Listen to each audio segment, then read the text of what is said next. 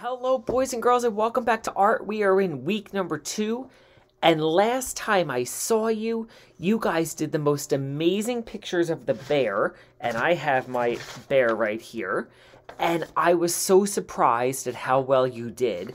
I decided to do picture number 2, and we're going to see if we can make this one look just as good as the bear, okay?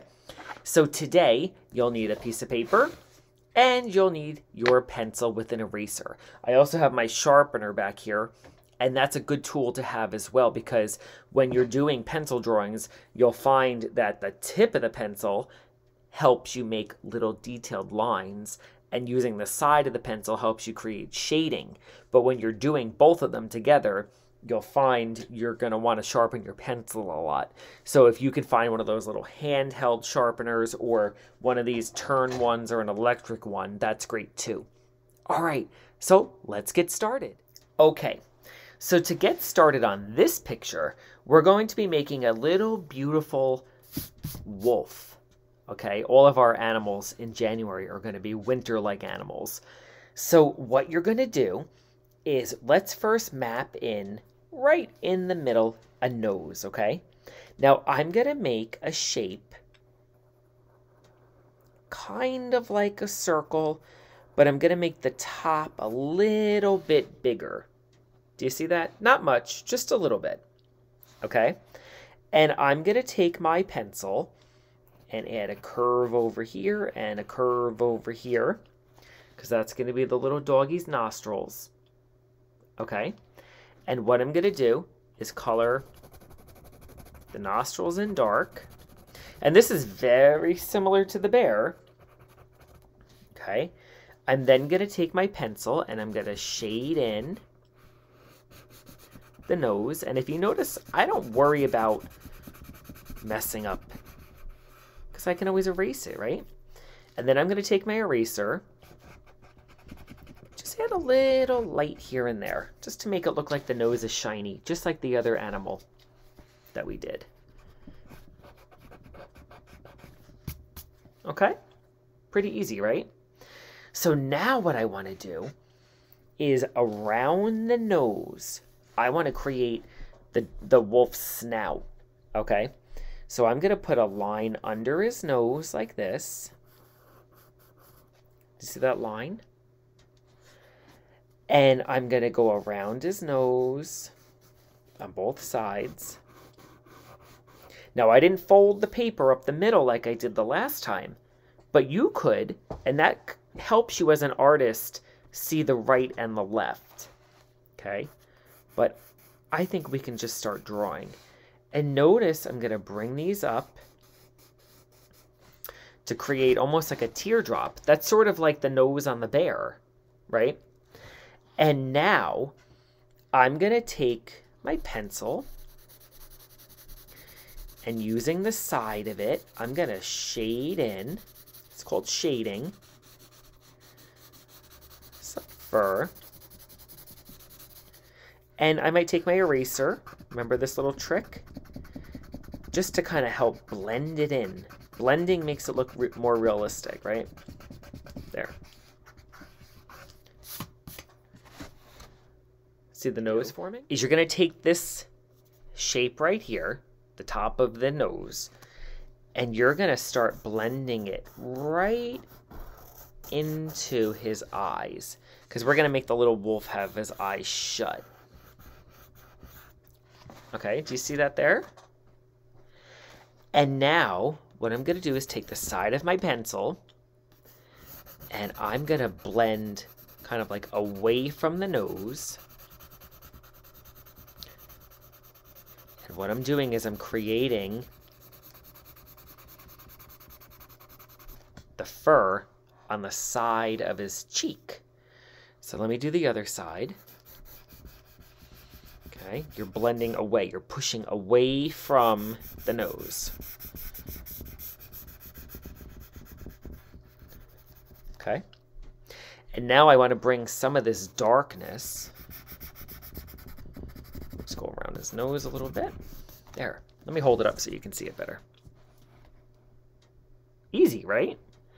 And now what I want to do is I want to start to create the top of his head up here. So I'm going to take this darkness and bring it up, and map it out.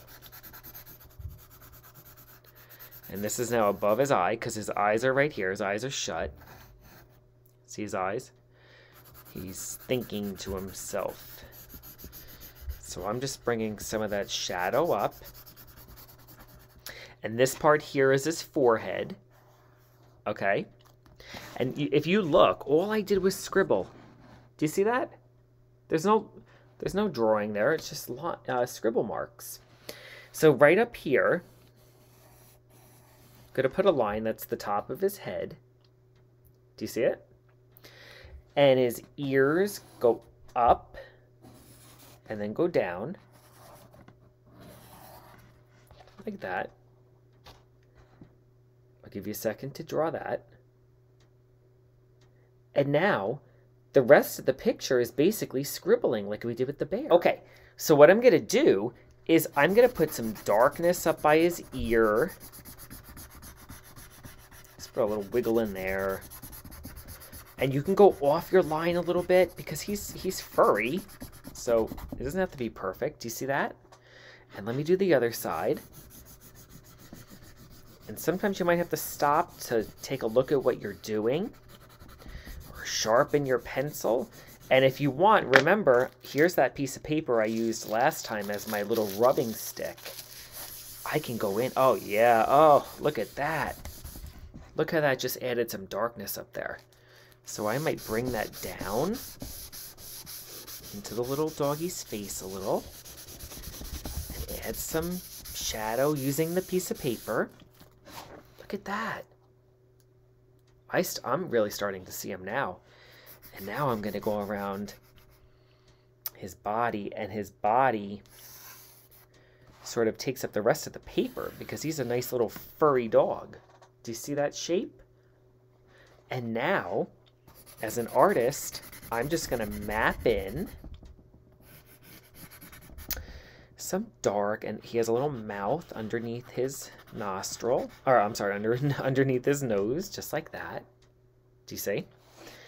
And I'm going to put some darkness all along the side of this paper because that's kind of his back.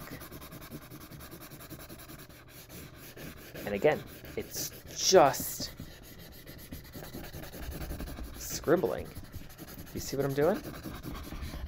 I mean, anybody can do this. Look at that. So I might take my piece of paper or tissue and help blend some of that in. And don't forget the other trick of taking the eraser and going back and adding some lines in by erasing.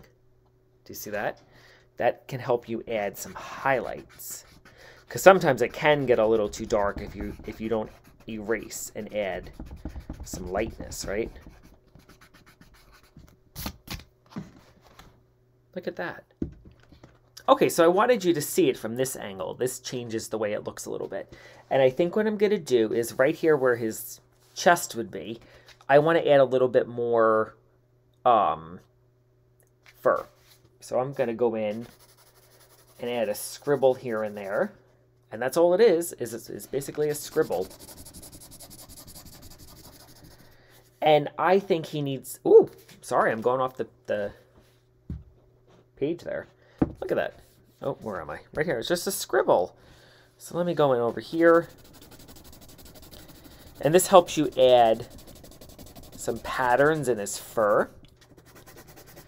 There, like that. And I think he needs a pair of eyes. He's missing his eyeballs right now. So I did originally want his eyes closed, but I think for my picture, since I added a lot of white in there, I'm going to add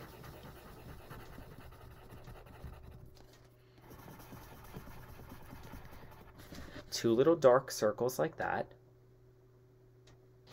And an eye on a dog is shaped like an almond one of those little nuts that you can eat. So if you know what an almond looks like,